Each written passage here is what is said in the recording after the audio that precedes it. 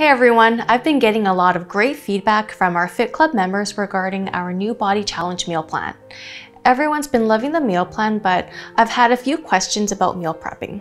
On today's episode of Nary'S Kitchen, I will share with you the top 5 common meal prep questions. Our first question is, which vegetables freeze well? I would say vegetables with a high water content such as celery or zucchini do not freeze well. I would suggest preparing these vegetables into a soup or a stew and then freeze it. For other vegetables such as carrots, broccoli, and cauliflower, you can blanch it first to preserve the flavor and the nutrients, and then you can freeze it.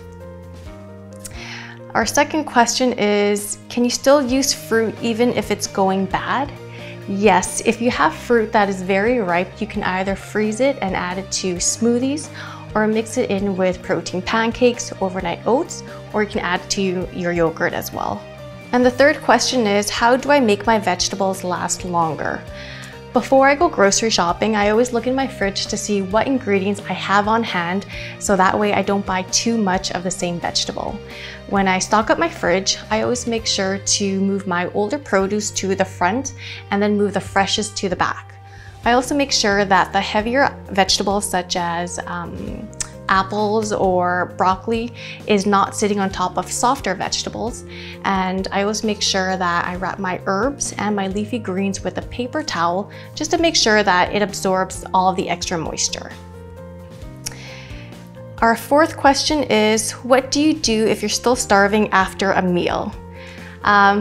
Before a meal, I always make sure to drink at least 1 cup of cold water, have my meal, and then finish off with another cup of cold water, and that will help you stay on track. Last question is, over the weekend, I can't help but eat like crap. Please help. I know on the weekends we like to overindulge, especially after a long work week, but to stay on track, you must plan for success and have your weekend meals prepped. If you're having a cheat meal, make sure that you're upping your water intake, try intermittent fasting, or be in a caloric deficit. And also make sure that you're upping your water intake the day of and the day after as well. And these are my top 5 common meal prepping questions. If you have any questions or would like more information, please comment below and I'll see you on the blue.